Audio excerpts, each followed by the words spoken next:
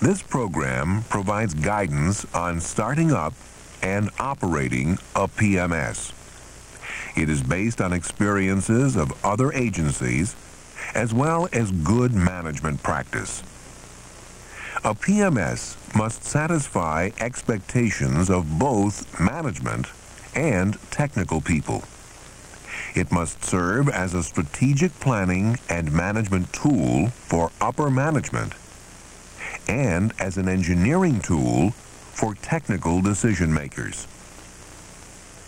Before spending agency money, managers should address 4 issues: agency objectives, management attitudes, funding, and skills. What are the agency's objectives for a PMS? What problems can it help reduce? Do top managers really support the idea? It will take management time for planning, programming, design, traffic, materials, and maintenance. Are they prepared to commit sufficient resources in the form of people, equipment, and funds? And will they use PMS recommendations when programming road improvement projects?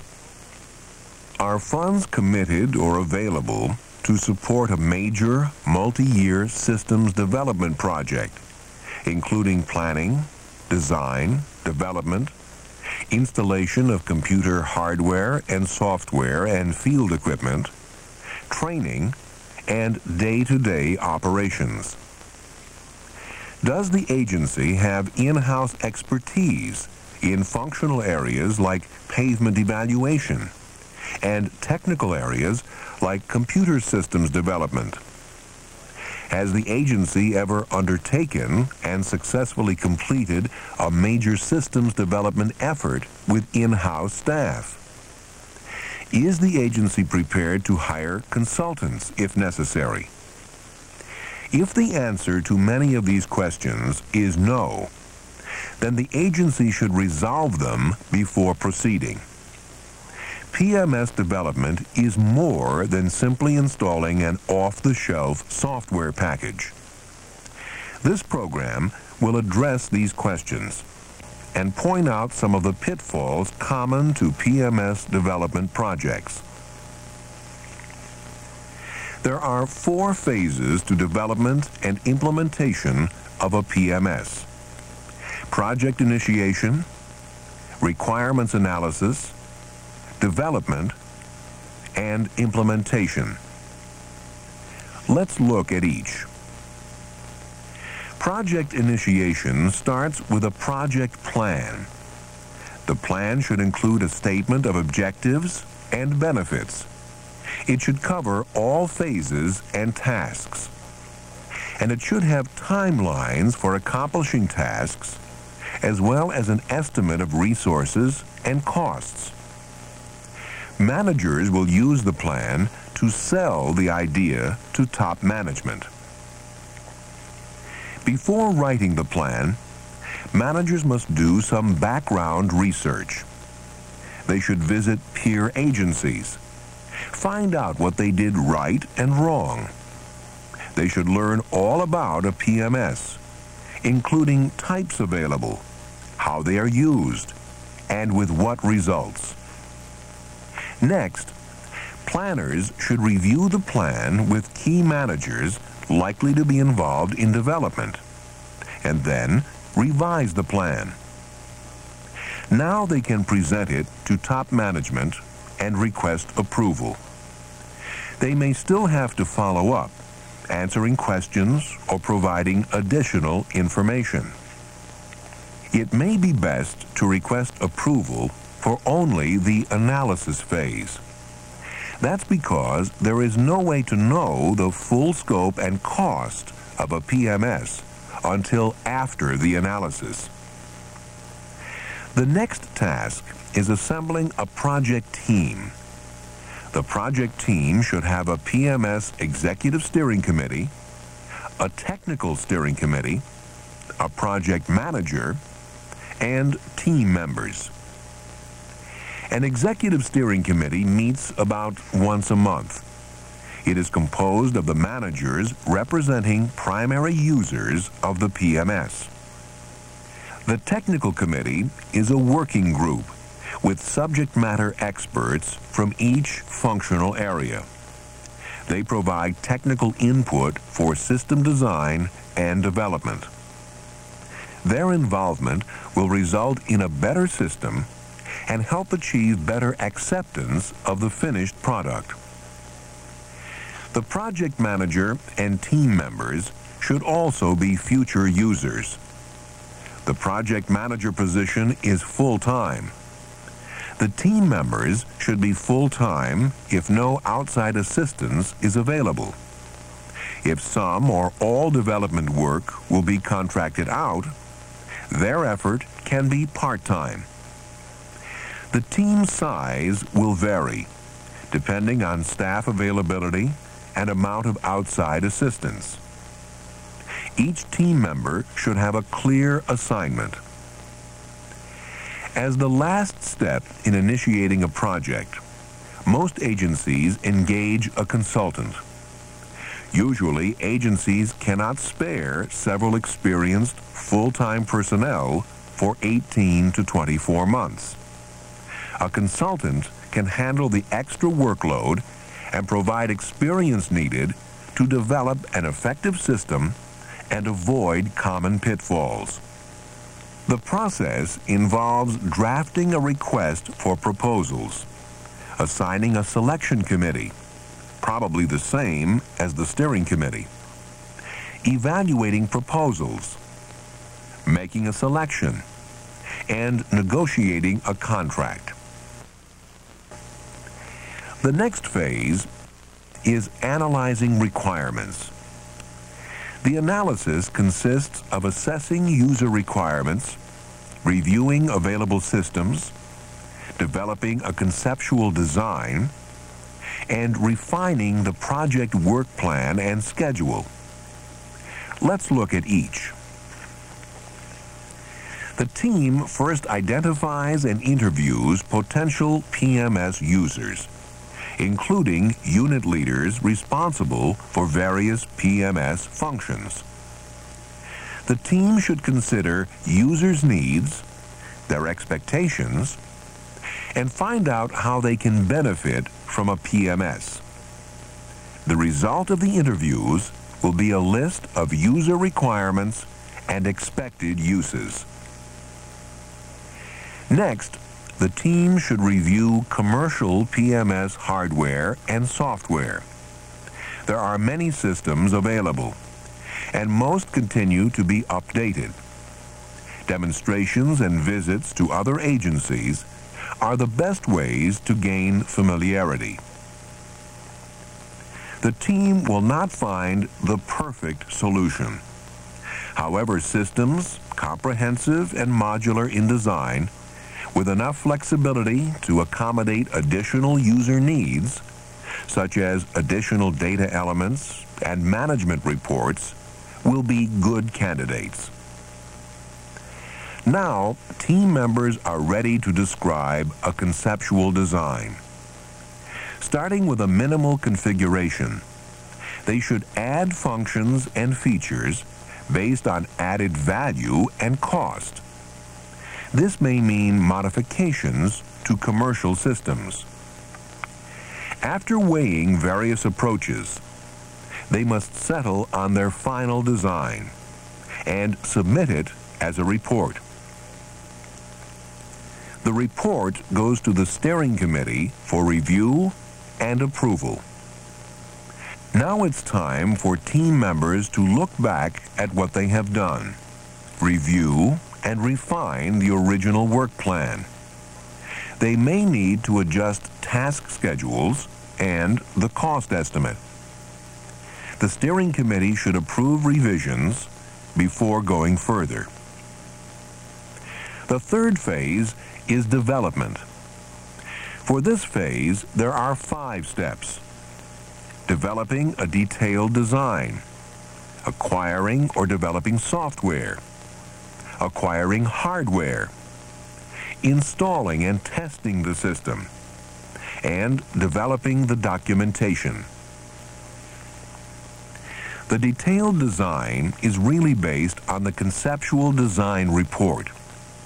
The team must add specific types of information the PMS will provide, data requirements, and processing functions. The result might be hardware and software specifications for development of a completely customized system. More likely, the result will be specifications for enhancements to commercially available systems. The next task is acquiring or developing software. There are several options. Develop customized software, acquire software and customize it at the agency, or acquire software which the vendor modifies. The third option is preferred. It produces a fully integrated, vendor-supported package. The team should acquire hardware at the same time. Computer hardware and PMS data collection equipment can affect software acquisition and customization. Which brings us to acquiring hardware. The team should make sure a vendor's price includes installation, testing, maintenance service agreements, and critical spare parts. Workers subject field equipment to rough roads, dust, extreme temperatures, precipitation, and more. A maintenance service agreement will help ensure the equipment is kept in good working order. The installation step is critical. A system not properly installed may cause problems later. The vendor should provide assistance with installation and testing, plus initial training to the project team. Later, the team will train users. Some agencies may first install and test the PMS as a demonstration project, limiting it to one district or one road class. The project team then checks out the system and fine-tunes it. Naturally, this delays full implementation from several months to 1 year. All aspects of the PMS, including any custom additions, should have complete documentation. Vendors usually provide user manuals, system reference manuals, and maintenance and service manuals. They should be in plain English with good cross-indexing and glossaries. The last phase is implementation. It includes training users, collecting and loading data, providing operational assistance, and evaluating system performance. User training is essential. The team should time training so users can apply instruction immediately. A long delay between training and system availability means training benefits are lost. Without data, the PMS is unusable. Some data may already exist in other agency databases, and the team may have designed the PMS to access that data directly, or it could arrange for an electronic transfer. Some road inventory data will come from maps or data sheets. Then workers will have to input it to the database. Other workers will collect data, like pavement condition, in the field. It will take time, perhaps many months, for a large road network. Data collection should begin as soon as the project team and steering committee feel comfortable with system design and know data requirements. The team should organize data collection so workers collect all data for a particular area, like a road district, before moving to another area. That way, the agency can use the PMS sooner for at least part of the network. The PMS project manager should spot check the collection process very frequently at first. This prevents data collectors from developing bad habits. At first, the project team and consultant should work closely with users. They'll have to help with various PMS functions for a few months. They'll answer questions, solve problems. They must act quickly and knowledgeably to maintain user confidence. As the users become familiar with the PMS and settle into routine operations, the team can eliminate operational support. The team should review and evaluate the PMS annually. They should correct any problems immediately. After several years, managers will be able to compare actual pavement conditions to PMS predictions. Then they'll adjust PMS models to produce more accurate results. They should not make changes too frequently. Accuracy depends on consistency over a period of several years. In this program, we have seen how to develop and implement a pavement management system. There are 4 phases to development and implementation of a PMS: project initiation, requirements analysis, development, and implementation. Project initiation starts with a project plan. The next phase is analyzing requirements. The analysis consists of assessing user requirements, reviewing available systems, developing a conceptual design, and refining the project work plan and schedule. The third phase is development. For this phase, there are 5 steps: developing a detailed design, acquiring or developing software, acquiring hardware, installing and testing the system, and developing the documentation. The last phase is implementation. It includes training users, collecting and loading data, providing operational assistance, and evaluating system performance. User training is essential. The team should time training so users can apply instruction immediately. Without data, the PMS is unusable. Some data may already exist in other agency databases. At first, the project team and consultant should work closely with users. They'll have to help with various PMS functions for a few months.